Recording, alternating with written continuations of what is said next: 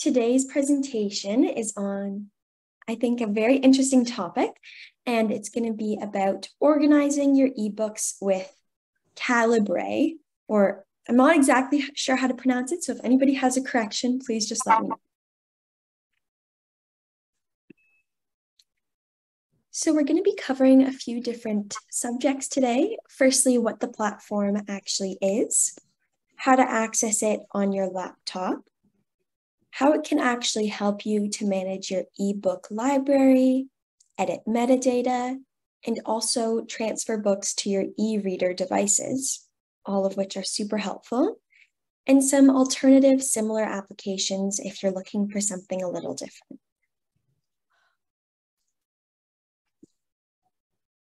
So to begin, what is Calibre?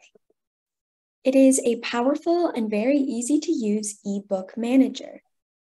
In particular, it is a free, open-sourced ebook management software.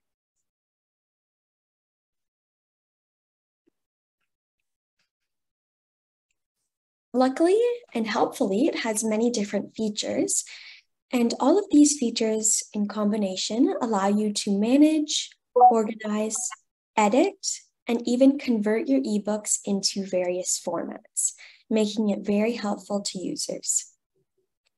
You can use it to convert an ebook, for example, from one format to another, edit your ebook files, and also view your ebooks by using it as an e-reader.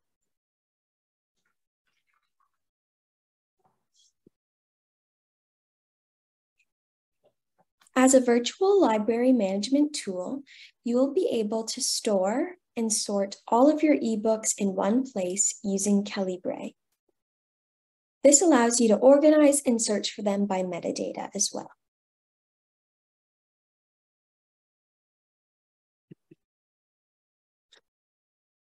Importantly, you can also use the platform to send ebooks to various e-readers, including emailing them to your Kindle device, Android device, and even a number of other ebook devices, making it easy to access them and actually enjoy whatever you're reading.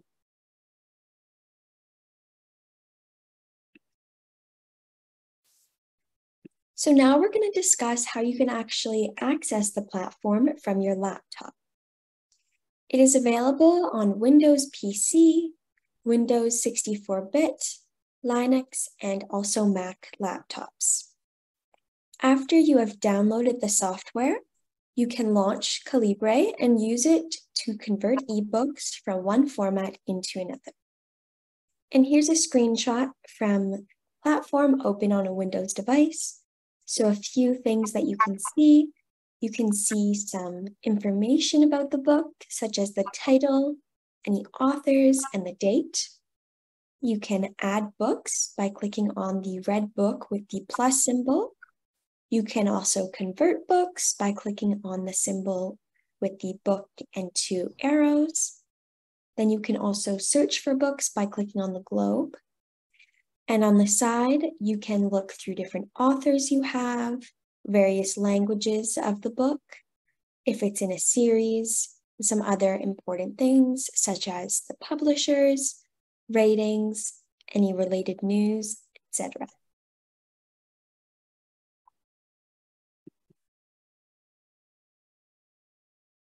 For example, if you have a Kindle book in MOBI format, but you just got a new ebook reader that only recognizes EPUB files, then you can use Calibre so you don't have to go out and buy the book a second time for the new format.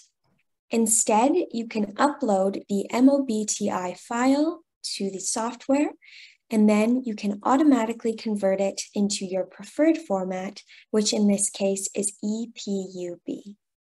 So this is a great example of how effective and helpful Calibre can be.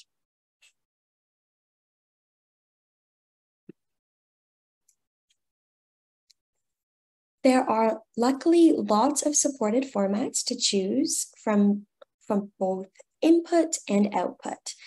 So this means you can give the platform various formats and then it can generate another format, including docs, PDF, EPUB, HTML, MOBI, and also text, which is really helpful just because different e-readers use different formats.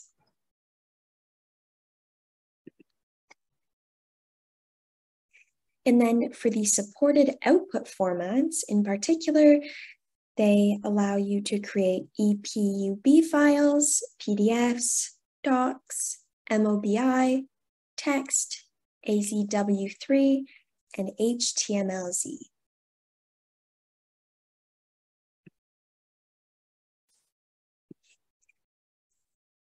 Now we're going to speak a bit more about the functionality of the platform. The interface is pretty simple and it's easy to understand and navigate, including the ability for you to easily convert between formats. Once you've converted an ebook to a different format, you can access both versions from your Calibre library, so you can access them at any time.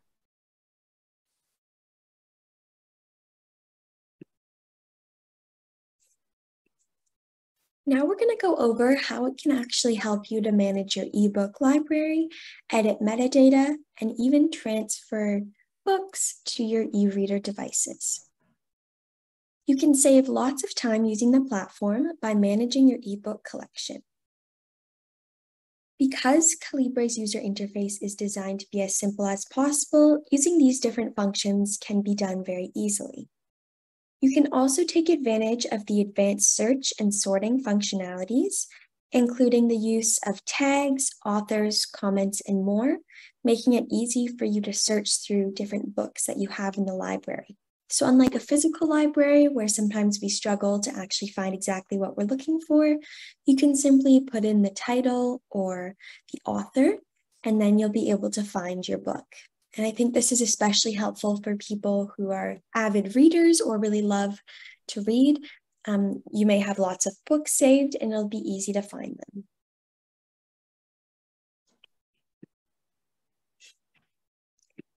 Though this is a great option, there are also some alternatives. Firstly, there's Polar, which is a desktop application which helps to manage all your web content, including books and notes. There's also Moon Plus Reader, which allows you to read thousands of ebooks for free. It supports online ebook libraries, and it also allows you to read local books with smooth scroll and lots of innovation as well.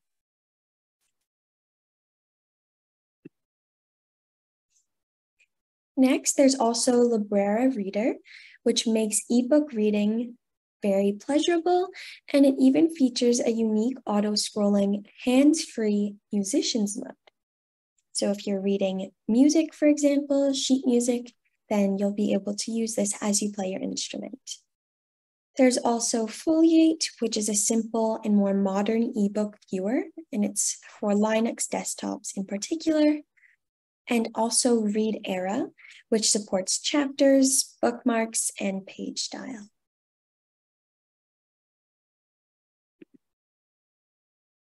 So now we're going to watch a live demo video together just to learn a bit more about the platform and in particular, how to get started. So we want to thank you so much for listening and joining us today. And if you'd like to learn this lesson with a Cyber Seniors mentor, please go to our website or call our phone number to register for a one-on-one phone session. We do also host weekly tech drop-in sessions from 2 to 3 p.m. Eastern Time on Thursdays, and everybody is more than welcome to join in with any questions or comments.